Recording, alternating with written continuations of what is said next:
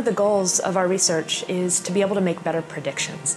When we collect data in the field, it tells us about the Earth system right now. But what we're interested in as scientists is what happens in 10 years or 100 years or 10,000 years. And so what we want are to collect data so that we can say something about water availability or water use in the future. I bike to work just because it's a great way to get outside. It's a great way to clear my head. It's a really wonderful way to start the day. And so I'll bike any chance I get.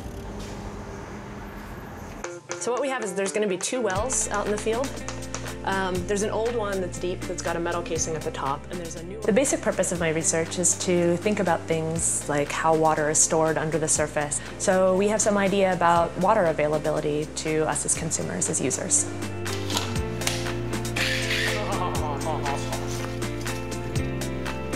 All set? Let's do it. Part of the reason that this work is important is because we use water for drinking, we use it for manufacturing, we use it for cleaning things, and there's just a limited amount of available water on the planet that we can use. So water is just critical to everything that we do on this planet. And catching that initial change in water level is really hard. All right, we are heading to GeoScience 452, which is a hydrogeology class. But what I want to know is what's the drawdown at that well? The question is whether you subtract them or add them. What I enjoy about teaching is, more than anything, is just the energy of the students. They're really intelligent people that are coming into their own as scientists. So one of my goals is to excite other people about some of the neat problems that are out there in the Earth system. Why don't we start talking through this so that I can get the answer to you guys before you have to run away? You'll see that there is a power streak in there. Perfect. And we're going to go up the hill right up here to your left. So the instruments that we're using today in the field measure 2 things. We're looking at how broken up the rock is, because that tells us something about how easily water can move through it and what's the volume of space on the subsurface that can hold water. The other thing we're looking at is the fracturing, how broken up the rock is. And so we're actually going to use a camera to visualize the fractures, and that tells us about how well connected one well might be to another well here.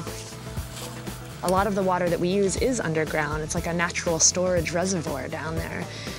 Part of what makes it an interesting place to study, though, is that we can't see anything. And so the underground piece of the water cycle is a really interesting but very complicated place to be. You can actually see it. See how actually this is pretty cool. So it's a really busy job. I work whatever 60 hours of the week I want to work. I've got the job of a teacher, I've got the job of a researcher, and I've got the job of constantly writing grants to try to get money to fund the research that we do. So it's really busy. I'm trying to balance all of those pieces. One of the really fun things about the job is getting to be your one-person MacGyver, that we're constantly duct taping things together or soldering wires. I don't have a training necessarily in electrical work or in welding and all these other things, but you suddenly find yourself out in the field needing to fix something. And that's quite a lot of fun. My dad told me at one point that I should go to college so that I didn't find myself digging ditches for the rest of my life. And so I went to college, and now I'm digging ditches for the rest of my life, but I can't imagine a more fun job. Scientists are the people that get to ask all the really interesting, exciting questions about why the Earth does what it does, so that lots of other people don't need to think about where we get our water from or the gas we put in our cars. A lot of scientists get to do the work behind the scenes for those questions.